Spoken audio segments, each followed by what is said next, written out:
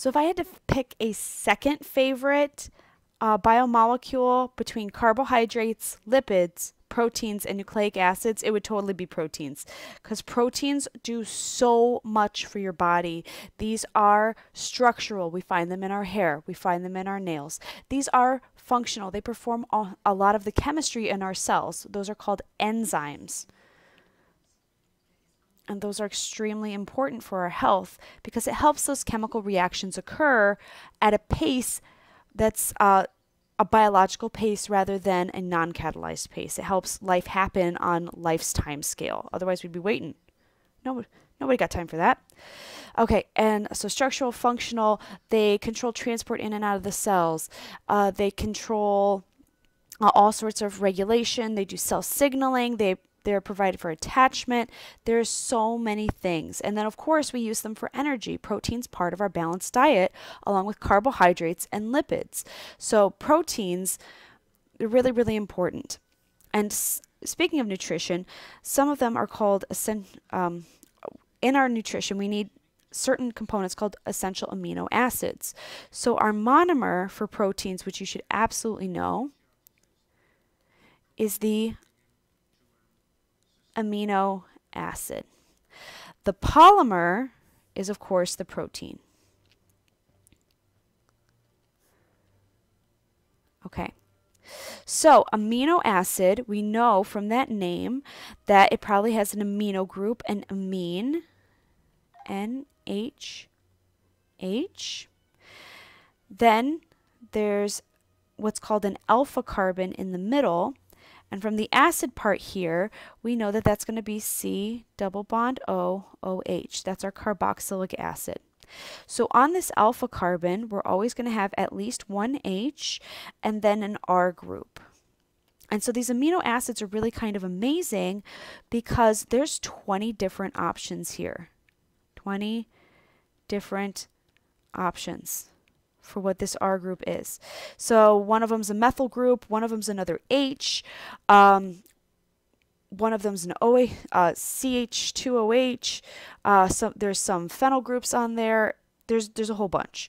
So because there's so many of these, proteins were actually considered for quite a while. They were hypothesized to be the genetic material in cells because these are so varied and so immensely diverse.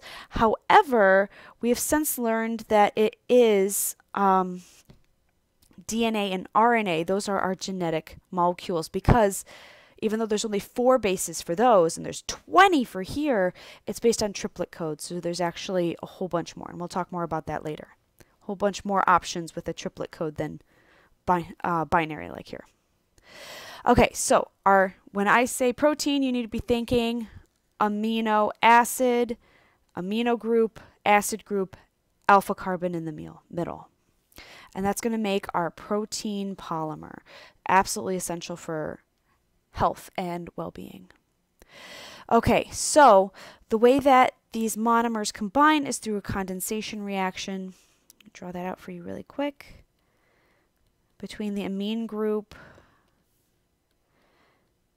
alpha, H, and some different R, C double bond O, OH. In this condensation reaction, we're picking up the OH from the carboxylate, H from the nitrogen, and that is going to make our beautiful peptide bond, which I'm probably going to have to draw below. N, C, C, C double bond O. We now have this beautiful peptide bond between the carbon double bond O. This part didn't change at all. We lost this bond, so this will now become attached to this nitrogen. This nitrogen is still attached to that hydrogen. N, H, C, alpha. Okay. So there we see the formation of our stinking beautiful peptide bond. OH. And over here, nothing happened here, so we'd still have H's there, and we'd still have the R groups. And so the sequence of the amino acids tells us the sequence of the protein. So what we really care about is this and this and the order that they go in. And the order that they go in, the sequence,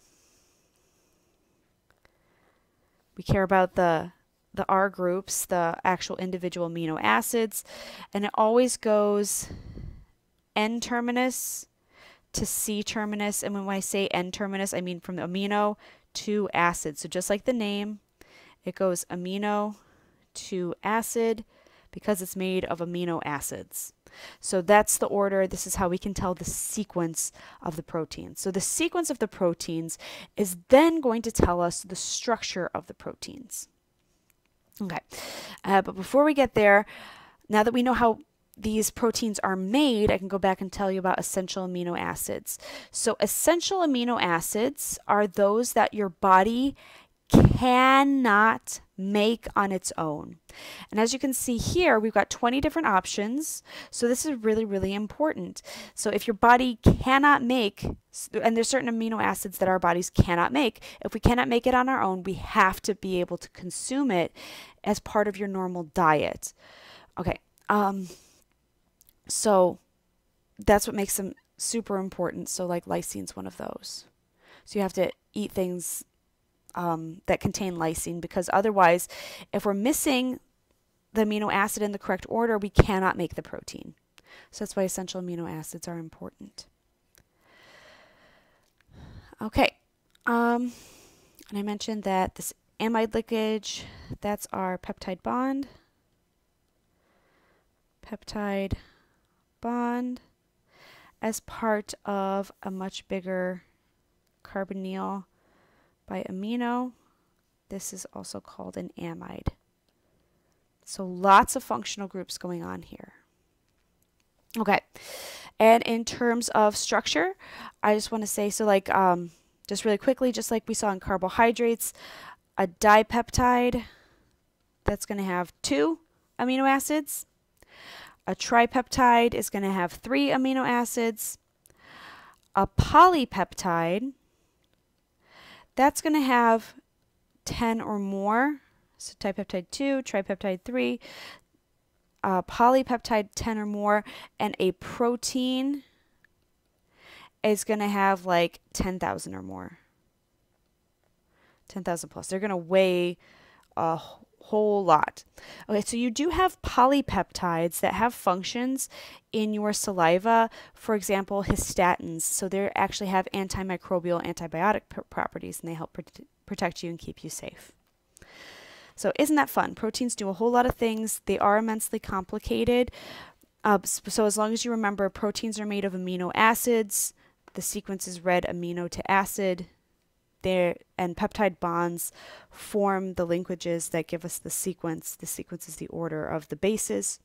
You'll be fine.